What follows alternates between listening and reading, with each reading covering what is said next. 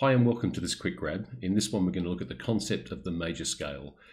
I have the C major scale written on the stave at the top here, and just by way of example we're going to play that first. What I want you to look at is take a look at the keyboard as we play through this. You will see the notes will highlight on the piano keyboard as they're playing through on the stave. You'll see that it's all of the white keys from C to the next C. So just take a look at that as we play through.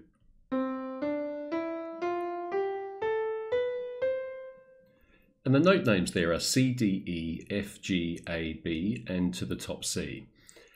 So that's what it sounds like. That's what it looks like on the piano. Let's take a look at actually what's happening there.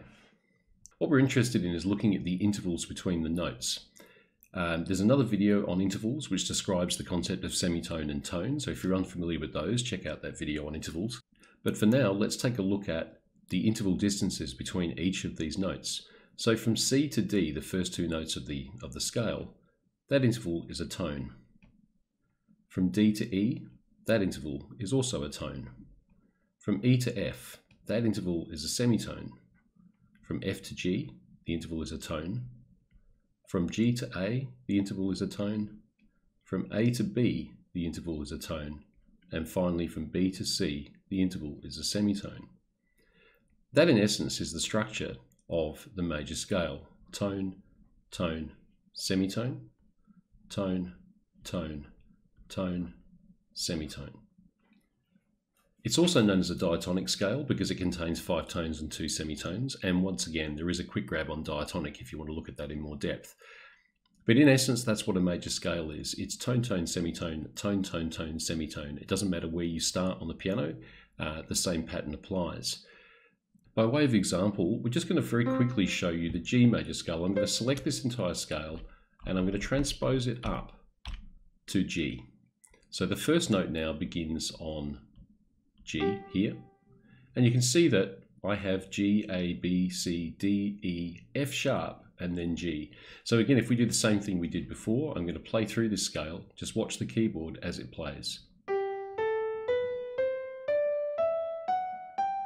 Okay, so all of the same notes that we had in the C major scale, apart from the F, which becomes sharp. And the reason for that is simply to do with the intervals. Okay, so if we take a look at the intervals now between each of these notes, let's have a look on the keyboard and see what happens. We're starting on this G. So from G to A is a tone, that's fine. A to B is also a tone, which is fine. B to C is a semitone, that's fine. C to D is the tone. D to E is another tone. Now the next interval we need in our major scale has to be another tone. The pattern is tone, tone, semitone, tone, tone, tone, semitone. Now E to F is only a semitone, which means we need to raise the F to F sharp, and hence we get the tone, and then finally F sharp to G gives us our final semitone.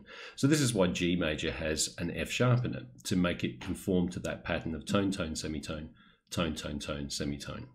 So that's it in a nutshell. That's what a major scale is. I hope that's useful. Please subscribe to the channel, like this video, and leave any questions or comments below, and I'll get back to as many of them as possible. Thanks, and I'll see you in the next one.